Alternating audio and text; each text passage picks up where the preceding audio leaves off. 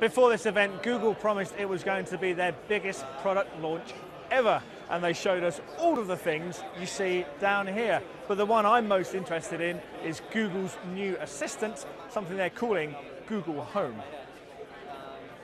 And we really designed it to fit in your home and really be beautiful anywhere in your home. First, we made it white, and we made it have no buttons visible at all. So it's really more like a candle or a vase or something you would have out on a coffee table or an end table in your home.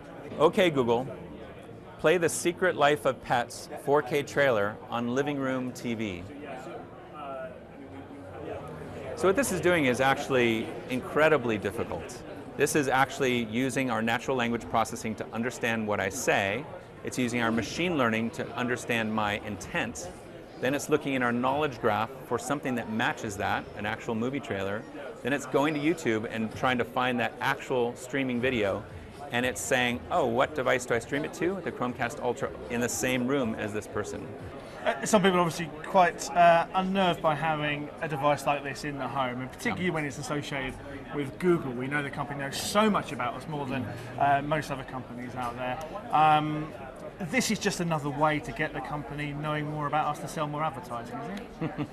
Well, Google's super committed to privacy. This is really a hot issue for me. I really, really care that this respects people's privacy and only allows access to the information that you give it access to.